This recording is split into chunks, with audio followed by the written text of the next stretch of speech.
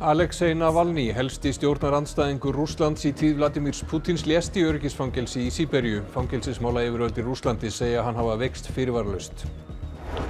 Fólk kom saman víða Evrópu til að minnast Navalnys. Viðbrögð þjóðarleiðtoga hafa verið á eina leið, að Pútín sé ábyrgur fyrir dauða hans. Mikið tjón varð í húsnæði í Fellsmúla í Reykjavík sem varð eldi að bráði í gærkvöld. Þar heimilt að geyma allt að 6.000 dekk en 2.000 dekk voru í þeim hluta hússins sem brann. Móðir sem kom til landsins í dag frá Gaza þakkar Guði fyrir að hafa komist hingað eftir langan og erfiðan tíma í miðju stríði. Fjölskyldan félst í faðma á flugvellinum eftir langan aðskilnað. Bláa lónið var opnað í dag eftir 4. lokunina vegna jarðhræringa. Framkvæmdastjóri þar segir að aðsóknin sé aðeins undir meðallagi og bókanirnar fram í tímann líka.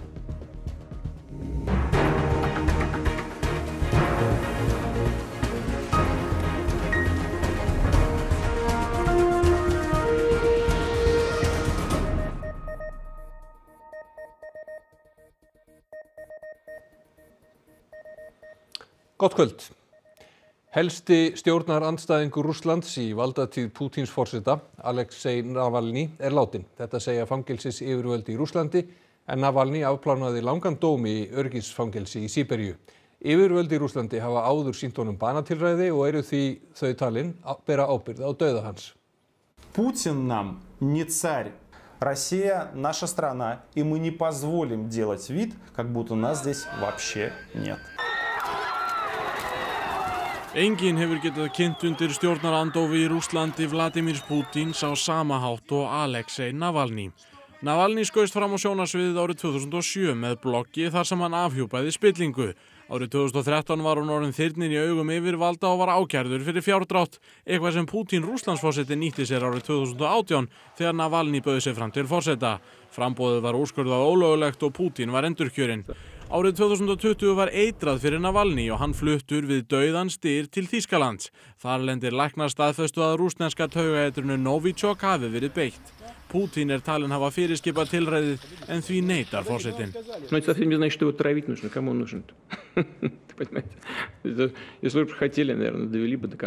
Navalny sneri þó aftur til Rússlands 2021, vitandi hvað biði hans.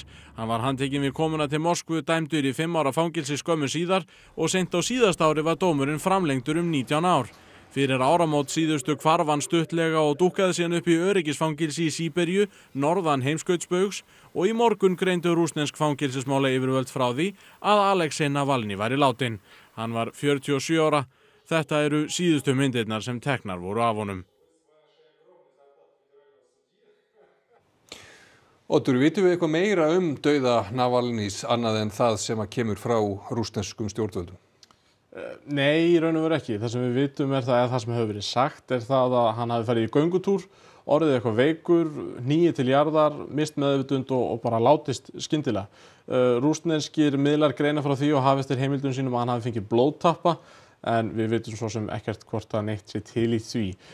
Talsmaður Navalnys hefur tekið þessum tíðindum með þó nokkrum fyrirvara og ekki vilja staðfesta að hann sé látinn, og lögmaður hans er á leið til Síberíu til þess að komast í boss í þessu. Þetta var kannski frekar spurning það hvenær en ekki hvort að hann dæi í fangelsi.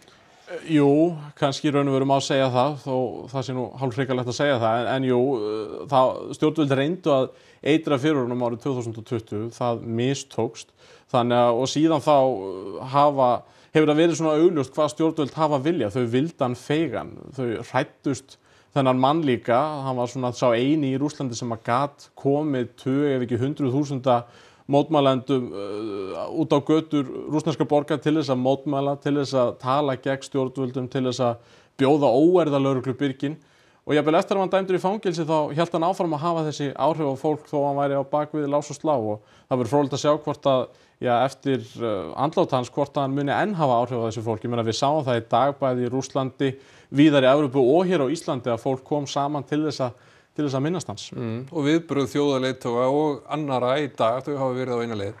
Já, í raun og veru bara algjör fordæming á þessu og svona verið að lýsa því yfir að Pútín og rússnesk stjórnvöld séu eftir allt saman ábyrg. Joe Biden, Bandaríkjaforseti, sagði árið 2021, við skulum minnast þess, að hann sagði að það myndi hafa gríðarlegar afleiðingar fyrir Rússlandsforseta ef að Navalny dæi í fangelsi. og hvort hann láti kné fylgja kviði, það verður fróðlegt að sjá. Hann tjáðist allavega ekkert þetta á blaðamannafundi núna rétt fyrir fréttir þar sem hann var að tjá sig þetta mál. En við skulum samt skoða hvað aðrir þjóðarleiðtogar sögðu í dag og utanríkisráðherra Íslands sömuleiðis. Но если это правда, я хочу, чтобы Путин, все его окружение, путинские друзья, его правительство знали, что они понесут за то, что они сделали с нашей страной, с моей семьей и с моим мужем ответственность. И этот день наступит очень скоро. Make no mistake, Putin is responsible for Navalny's death. Putin is responsible. Очевидно, він убитий Путіним, як і тисячі інших закатованих, замучених через одну цю історію. Wir wissen aber nun auch ganz genau spätestens, was das für ein Regime ist. Wer Kritik äußert, wer sich für die Demokratie einsetzt, muss fürchten um Sicherheit und Leben. This would be a further sign of Putin's brutality. Whatever story they tell, let us be clear, Russia is responsible. Það þetta algjör hörmung að heimurinn skuli ennþá vera svona og það sem að manni finnst vera augljóst í þessu að stjórnvöld í Rússlandi og Putin bera endanlega ábyrgð á því þegar svona fer. Einn af þeim, Oddur, sem að þetta brugðust við var Zelenski að tala fyrirætlanir Rússlands forseta. Það verða 2 ár liðin frá innrás Rússa og Pútins eftir rúma viku. Heldurðu mögulega að tímasetningin á dauða Navalnys sé kannski engin tilviljun? Það ágætis spurning. Það líka kosningaár í Rússlandi, þar sem að Pútín sækist eftir endurkjöri, sem hann mun vissulega ná, bara mjög sennilega. En þetta ágætis spurning, hvort að hann sé einhvern veginn að marka þessi tímamót, að það séu senn liðin 2 ár frá innrás Rússa í Úkraínu. Þetta mjög góð pælingar. Þetta einmitt það sem ég spurði Jón Ólafsson, prófessor í Rússlandsfræðum í dag. Við skulum aðeins heyra hvað hann hafði að segja þetta. Ég held að það séu fáar tilviljanir sem að gerast í þessu samhengi og auðvitað getur maður ekki sagt það fyrir víst hvort að hann hefur verið ráðinn beinlínis af dögum. Það erfitt að segja hversu mikil viðbrögð þetta veldur. Við sjáum í dag til dæmis að þá hefur töluvert verið það að fólk hafi verið að safnast saman. Það hefur meira segja fréttir af því Moskvu og Pétursborg allavega að það hefur verið reynt að leysa upp fundi þar sem fólk vildi minnast Navalnys. Það kann að vera að það verði einhvern tímann komi að þeim tímapunkti að það gerist, fólk rísi upp og láti ekki bjóða sér þetta lengur, en það einhvern veginn ekki sú þróun sem hefur verið hingað til og hvort að þetta hefur þær afleiðingar bara ómögulegt að spá fyrir Ég myndi svona kannski búast við að til lengri tíma þá geti Navalny verið meiri ógnun fyrir Putin látinn heldur en hann var lifandi. Þá öðru. Heimilt var að geyma 6.000 dekk í húsnæði við Fellsmúla í Reykjavík sem brann í gær. Brunavarnir héldu þrátt fyrir að ekkert úðunarkerfi hafi verið í húsnæðinu. Gerðar voru athugasemdir við brunavarnir í húsinu fyrir 5 árum. Já, kom bara manneskja inn í gær í dýragættinu og spurði hvort það væri opið hjá okkur. Ég náttúrulega horfði á hann og sagði bara já, okkur spurði. Þá sagði hann mér að það kæmi bara stór svartur reykur upp úr þakinu. Sigurbjörg var ásamt 2 starfsmönnum í verslun Slippfélagsins. Ég skipaði þeim bara strax þá að sækja úlpurnar okkar og töskurnar og koma okkur út. Þá kom í ljós hvers kyns var. Efri hæðin stóð í ljósum logum. Svo bara fórum við á húsalengjuna og sögðu fólki frá þessu og svo koma öllum út. Reyk lagði í nærliggjandi hluta hússins þar á meðal verslununa Körfi. Þar urðu ekki skemmdir. Öðru máli gegnir verslununa Stát. Það lítur út fyrir það að sé allt ónýtt og það náttúrulega bara rafmagnslaust, bleyt á gólfum, hræðileg lykt. Hólmfríður segir að ekki sé ljóst hvað verði reykmettuð fötin. Auðvitað viljum við reyna að koma þessi í verð. Það alltaf hægt að þvo fötin þó að lyktin sé vond. Þegar mest lét voru 70 manns við björgunarstörf. Eftir að slökkvilið var búið að átta sig á aðstæðum gekk slökkvistarf vel. Brunaálagið var mjög kröftugt og mikið og sérstaklega þá í austur endanum þar sem að dekkjalagurinn var. Eldvarnarveggir kom í veg fyrir að eldurinn bærist víðar og verð færi. 2000 dekk voru þar sem eldarnir loguðu. Gerðar voru athugasemdir við brunavarnir í húsinu árið 2019. Var búið að færa þær í fullnægjandi horf? Það alltaf búin að gera það mikið að það skilaði árangri í gær. Úðunarkerfi var ekki í húsinu. Það var ekki gerð krafa í þessari hönnun þarna. Svona alltaf stundu munur á nýju húsi og eldra húsi. Eldsupptök eru óljós. Lögreglan er ennþá með umráðið yfir svæðinu sem var fyrir eldi og er að rannsaka það, þannig að við vitum það ekki að svo stöddu. Ýmir segist ekki geta svara því hvort starfsemin í Fellsmóla verði óbreytt, en er hún betur komin fjarri íbúða byggð. Þetta eru væntanlega spurningar sem bæði við og aðrir sem koma, bæði skipulagsmálum í borginni og hjá slökkviliðinu, munu velta fyrir sig kjölfari á þessu slysi. Það voru fagnaðarfundir í Leifsstöð í dag þegar palestínsk fjölskylda sameinaðist eftir langan aðskilnað. Íslenskur sjálfboðaliði sem fylgdi þeim segist aldrei hafa upplifað aðra eins örvæntingu.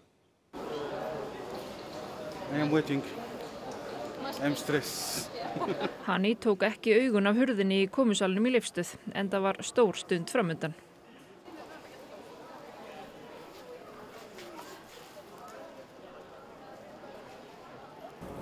I'm very happy. I'm very happy. The war. Sorry.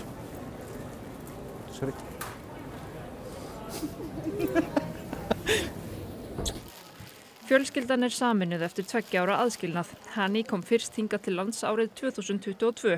Abir og stelpurnar þeirra 3 sem eru 4, 7 og 12 ára eru meðal þeirra rúmlega 120 palestínumanna sem hafa fengið dvalarleyfi hér á grundvelli fjölskyldusameiningar og bíða eftir að komast hingað til lands. الحمد لله احنا وصلنا هلا هنا ايسلندا بعد فترة طويلة من التعب بالحرب. الحمد لله تجاوزنا المرحلة هذه وربنا يسلم أهالينا اللي هناك. Pabbi hennar, móðir og systkini eru enn á Gaza. Íslenskur sjálfboðaliði fylgdi fjölskyldunni til landsins frá Egyptalandi eftir að þær höfðu fengið aðstoð ættingja yfir landamærin. Það er bara fallegt og saman tíma sorglegt að sjá ekki fjölskyldunni sinni í alla þennan tíma og vitandi að þeim í þessum aðstæðum og að maður einhvern veginn bara getur ekki ímyndað sér líðan þessa fólks. Sigrún hefur verið í Egyptalandi í viku ásamt öðrum sjálfboðaliðum frá Íslandi að reyna að bjarga fleiri fjölskyldum frá Gaza. Að koma fólki yfir landamærin með því að mæta þarna á skrifstofuna sem sér þessa fólksflutninga og það ég bara hef aldrei séð örvæntingafullt fólk og grátandi og öskrandi. Með þeirra hjálp er búist við 12 manns frá Gaza á næstu dögum hingað til lands og þeim eins og stelpunum sem komu í dag bíður nýr veruleiki á Íslandi.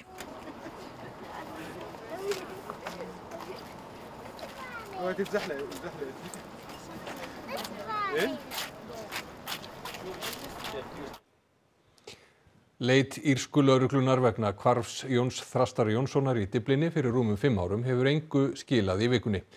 Lögregla leitaði í dag á afmörkuðu svæði í almenningsgarði í írsku höfuðborginni en í bréfum sem bárust lögreglu kom fram að Jón Þröstur væri látinn og að lík hans væri grafið þar. Í tilkynningu frá lögreglu segir að þar hafi ekkert fundist í vikunni og engar vísbendingar liggi fyrir. Rannsóknin og leitin heldur áfram en írska lögreglan hvetur þá sem búa yfir upplýsingum hvarf Jóns Þrastar að hafa samband.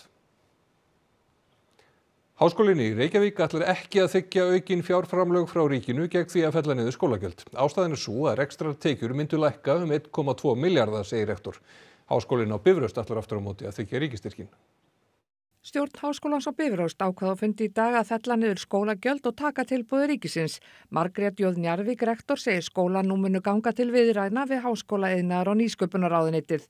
Það mun án efa koma stúdentum vel að þurfa ekki að greiða skólagjöld. Langstærsti einkarekni háskólinn er Háskólinn í Reykjavík. Tekjur skólans á skólagjöldum nema 2,3 milljörðum króna á ári.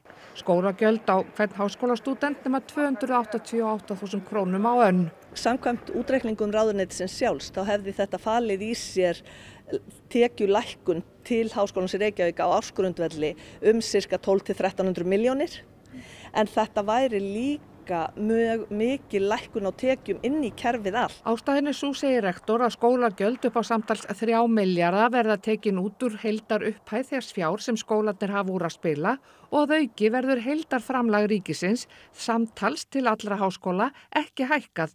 Heldur fá einkareknu skólarnir meira, fallið er frá skólagjöldum og hinir opinberu þá minna í sinn hlut. En það auðvitað bætist ekkert inn í kerfið, þannig að það hlýtur þá að hafa áhrif á aðra leikendur í því líka. Þannig að í rauninni framlag heildarfjármagn ríkisins til háskóla mun ekki hækka. Eftir því sem að við höfum komist næst já og við auðvitað gengum á eftir þessu við ráðuneyti. Hún segir að sérstæða HR sé að bjóða háskólastúdentum ákveðna þjónustu, aðstöðu, utanumhald og kennsluaðferðir og til þess þurfi fjármagn.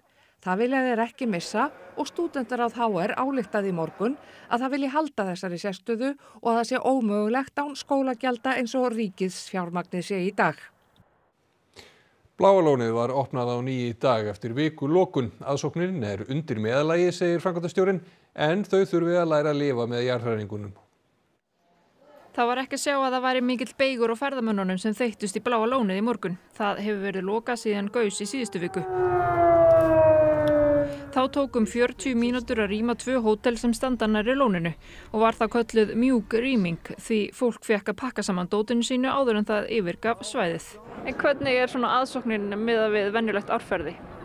Hún er svona aðeins undir meðaltali en við erum glöð með aðsóknina í dag og næstu daga en það sem að áhrifin hafa fyrst og fremst verið hvað varðar bókunarpípuna fram í tíma. Þetta er í 4. sinn sem lónið þarf að loka vegna jarðhræringa. Helga segir að því lengur sem lokað er því meiri áhrif hafi það á bókanir. Þetta er öryggi alltaf í fyrirrúmi og það skiptir öllu máli en gefið að það megi opna og þá eru þetta gríðarlega mikilvægt að það geti gerst sem allra fyrst eftir hverja lokun. Við þurfum að læra að lifa með þessum hræringum og þessar jarðhræringar eru væntanlega komnar til að vera núna allavega næstu misserin. Við Bláa lónið er hætta á hraunflæði samkvæmt hættumatskorti Veðurstofunnar og því hafa lónsgestir fundið fyrir. Leiðin þangað hefur lengst töluvert og nú þurfa gestir að fara Nesveg í gegnum hafnir. Helga segir að vonir standi til að í næstu viku verði hægt að opna gömlu leiðina. Fyrirtækjaeigendur í Grindavík hafa í dag gagnrýnt að Bláa lónið megi opna á meðan að þeim sem starfa inn í bænum séu settar skorður. Þið eru hérna hinum megin við Þorbjörn og fáið að hafa opið. Skýtur það ekki skökku við? Sérfræðingarnir á Veðurstofan og aðrir sem eru að rýna stöðuna hér, þeir hafa skipt þessu svæði í mismunandi svæði og við erum í raun og veru á öðru svæði jarðfræðilega en Grindavík er og það er væntanlega á þeim forsendum sem að þeir eru að leyfa okkur að opna. Orkumálaráðherrar Íslands og Bandaríkjanna hófu í dag samstarf sem sagt geta auðveldað íslenskum fyrirtækjum að nálgast fjármagn vestanhafs. Orkumálaráðherra Bandaríkjanna segir samstarf landanna tveggja mikilvægt fyrir alla heimsbyggðina. Orkumálaráðherrann kom í heimsókn hingað til lands í dag. Hún fékk skoðunarferð Hellisheiðarvirkjun áður en hún og Guðlaugur Þór Þórðarson orkumálaráðherra funduðu í Hörpu. Aðeins lítið brot af bandarískri orku er framleidd með jarðvarma eins og gert er á Hellisheiði.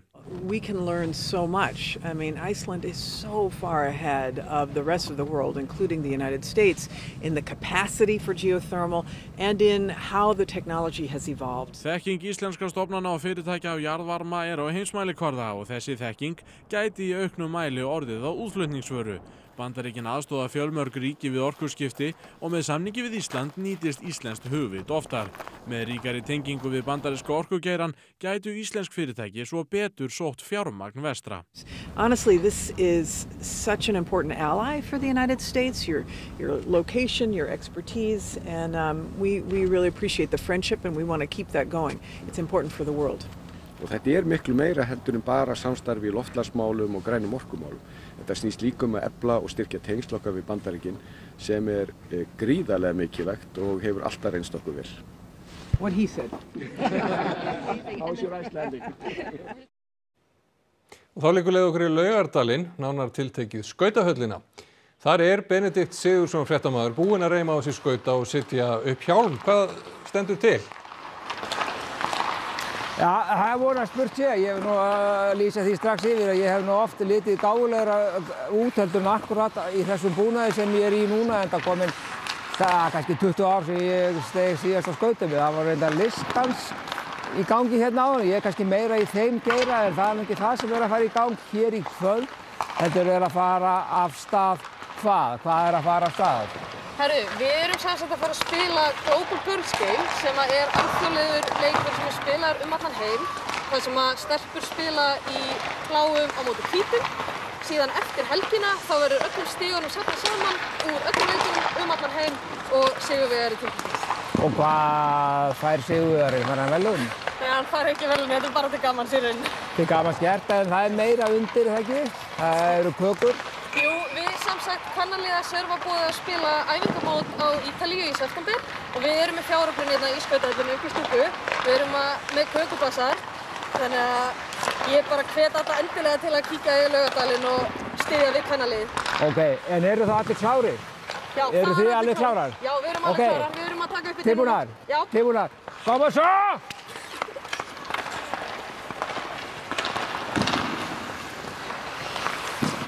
Já, takk fyrir það. Þá ætlum við að líta til veðurs. Það er vaxandi austanátt og fyrir að rigna við suðurströndina í nótt.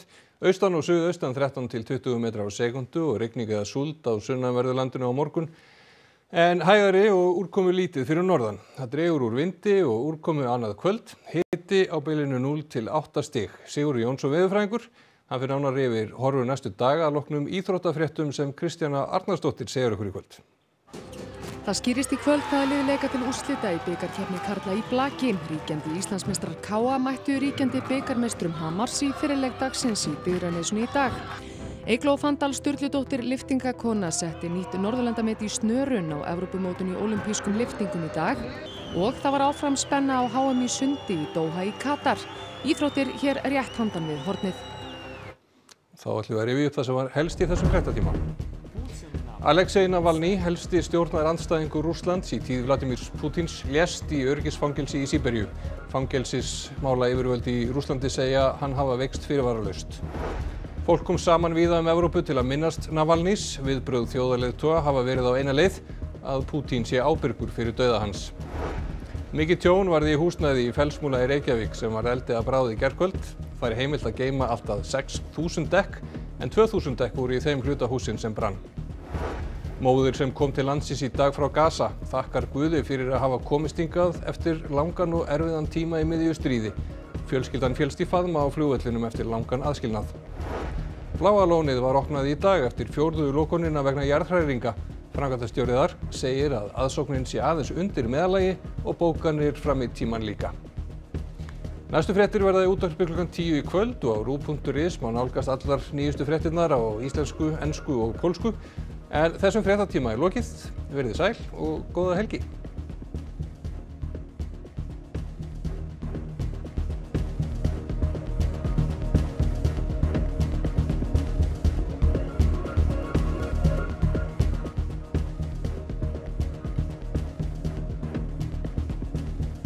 Á RÚV í kvöld.